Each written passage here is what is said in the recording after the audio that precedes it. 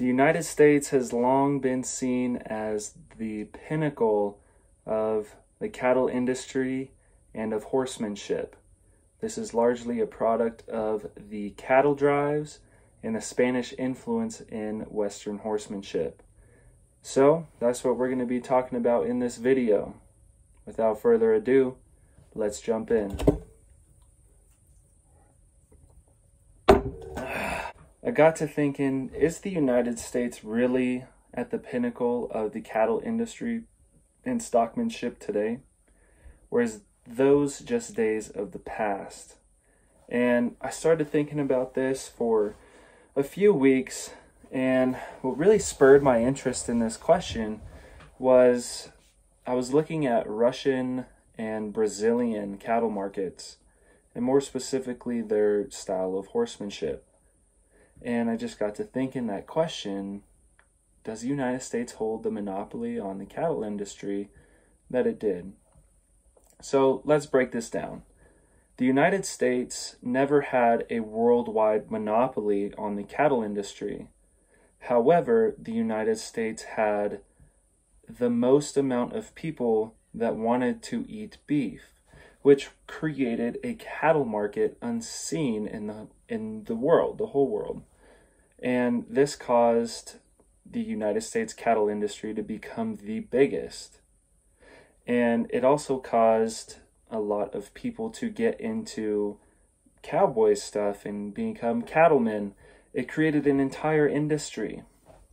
But when I watched these videos about Russia and Brazil, it got me thinking that the United States is being challenged for that position. For example, Russia is starting to create massive ranches and feedlot operations that rival the size of the United States. They're doing this through oligarchical, aristocratic type Putin stuff that basically puts the power of the ranches in the hands of a few people, and it's subsidized by the Russian government. The Russians are also bringing in American stockmen, cattlemen, cowboys. They're even doing rodeos, believe it or not. They're bringing those people in from the United States to Russia to teach them how to be like the United States. Now, the United States obviously is a free country, so these people are free to do what they want. However, Russia has the potential to surpass the United States cattle industry because Russia borders Europe and China.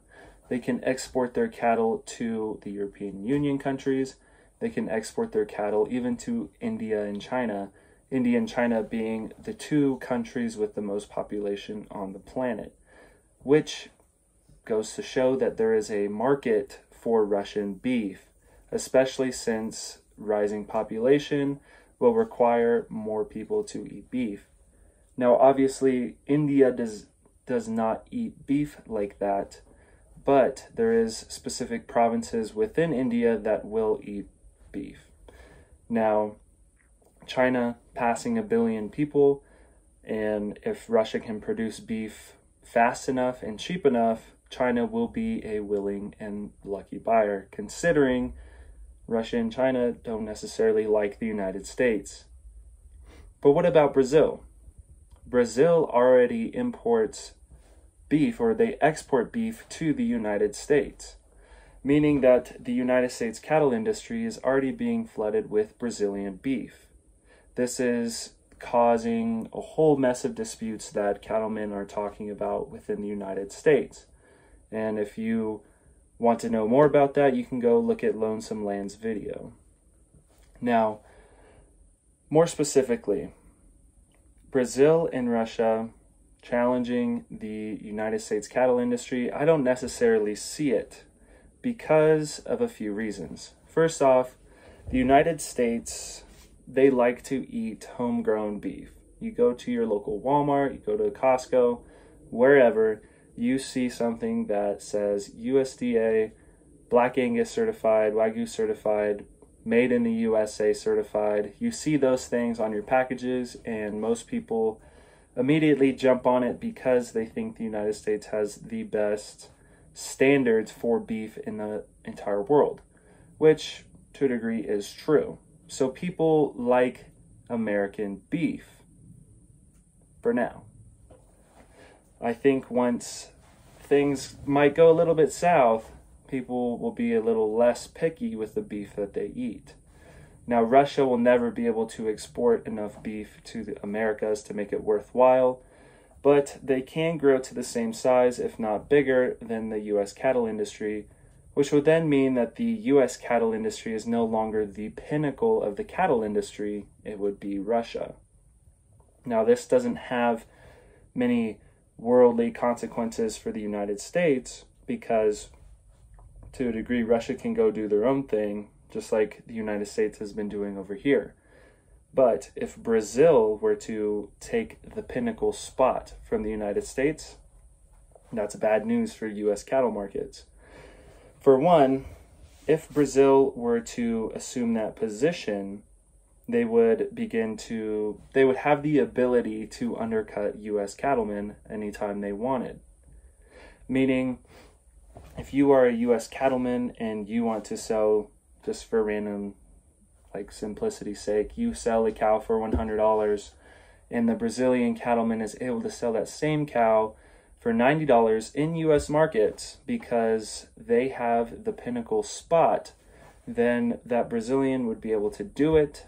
People in the United States, maybe they even see Brazil as the better meat choice, they go with the Brazilian meat, which would then cause the U.S. cattlemen to lower their prices, Brazilians to lower theirs, and down and down and down, till eventually, this is of course simplified, you have the death of an industry because nobody can afford to actually produce beef and survive.